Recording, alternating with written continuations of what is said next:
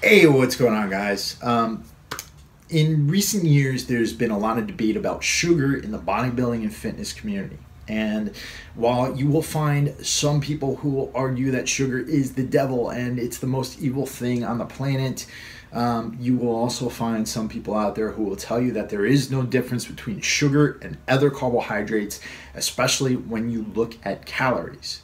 Now, here's the thing. I tend to be very much in the middle on this. Though I advocate for a ketogenic diet, I do not think that any foods or nutrients are evil.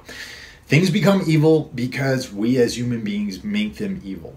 And that is the story of everything, in my opinion, from guns to drugs. And when we look at sugar, we can't automatically look at it and say, that's an evil thing, that's toxic, we need to get it away from us, we should never do that. And whenever anybody's trying to make that kind of argument, where there's very much almost like a pious tone centered around it, I tend to start to get a little bit skeptical of it. On the other hand, we have to admit that sugar has caused some grievous problems for a lot of different people.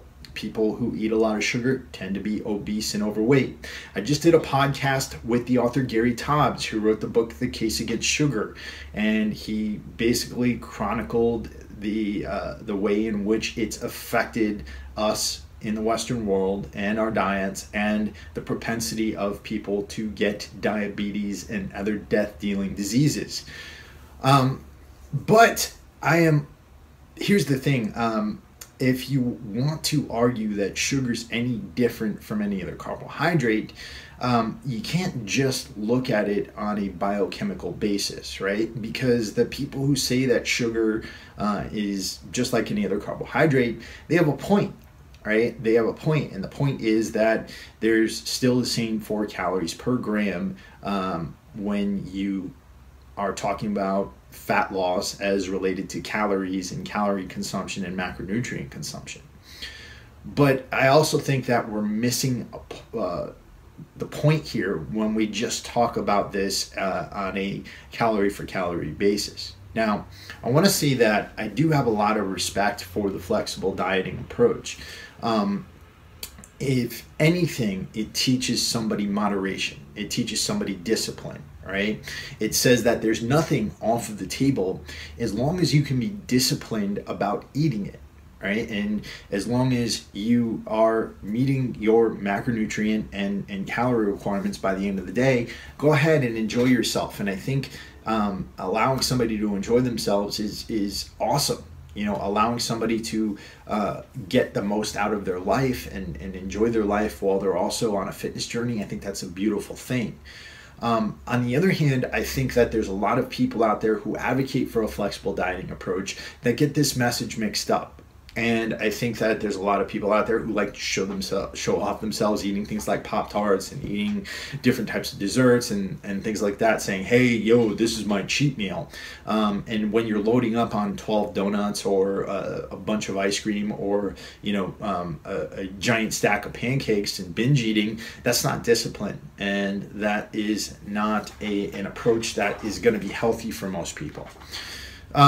So I'm actually going to argue today that sugar is very different than any other carbohydrate. And while I said that you can't really argue this biochemically, I also said that things become evil because we make them evil. And when it comes to sugar, we as human beings have definitely made sugar evil. Hold on a second, just want to fix my camera there. We have definitely made sugar into an evil thing. How have we made it into an evil thing? Well, think about this.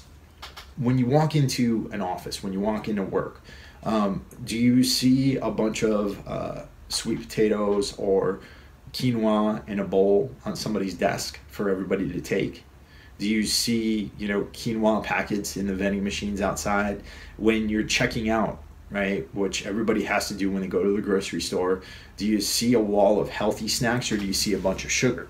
And the reason why sugar has become so bad and so problematic for everybody is, one, because it tastes good. Two, Because it's everywhere and it's in everything. 100 years ago, people barely got sugar once a week. Maybe they got it from fruit. Maybe they went down to the general store and there'd be a sugar barrel there and they'd put it into, a dessert or something like that. Probably a little longer back, probably more like 120, 130 years ago. You didn't see this much sugar in people's diets. But today, it's literally in everything. We have it available to us in soft drinks. We have it hidden in a lot of foods.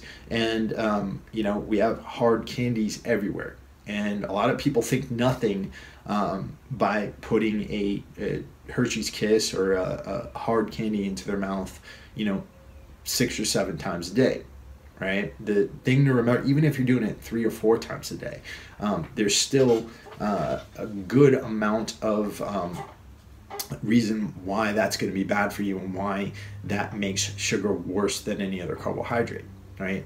If you're eating a piece of candy, that's probably between 10 and 20 grams of sugar every time you're eating it, and you're eating it multiple times a day. Here's what happens. Whenever you are trying to mobilize fat, if you have insulin in your bloodstream, your body is not going to be able to mobilize fat out of a fat cell, right? It's just, that's one fact that we know. If you have insulin going through your bloodstream, you're not going to be mobilizing fat. So if you are trying to lose weight and you're going into the office and you're eating, sugar or any other carbohydrate throughout the day, right? But remember, the reason why I'm talking about sugar is because it's so common. If you're eating sugar multiple times a day, then you're not going to be able to lose fat. And you're going to keep yourself from losing fat, and you're putting yourself in a situation where you're probably going to gain fat. Similarly, if you're having sugar, whether it be in a pre-workout, whether it be in an energy drink or anything like that, if you're having it prior to your workout, you're not going to mobilize fat during that workout. Similarly, if you're eating drinking a whey protein shake, which is also insulinogenic, because protein causes you to secrete insulin, you're not going to lose fat during that workout. If you had a meal prior to that, then you're probably not going to lose fat. So my point has always been this: if you want to lose fat and eat carbohydrates, then timing is important. Timing your carbohydrates and your consumption of carbohydrates to after you've depleted some glycogen, after you've done some physical activity, that creates an opportunity to use those carbohydrates to benefit you. And the other cool thing about this is this: we live in this wonderful modern society where, again, we have food everywhere. If I was hungry right now, all I'd have to do is go to my refrigerator, and if there was nothing in there, I could just walk down the street to the gas station and grab a snack or something like that. We don't have to hunt for our food. We don't have to work for our food.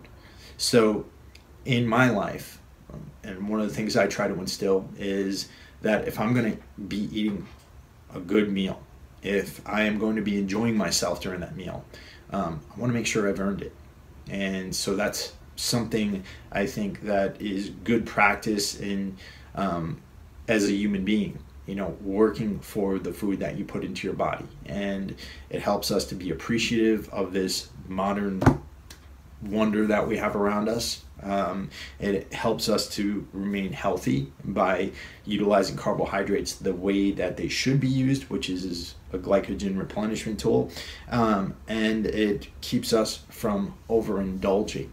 So that's my point. That's my 2 cents on the differences between sugar and other carbohydrates. If you like my content, go ahead and check more of my stuff out over at warriorsoulagoji.com. You can also check out that interview with Gary Toms in the case against sugar. And check out all my stuff. It's awesome. I love it. And you will too. Talk to you soon.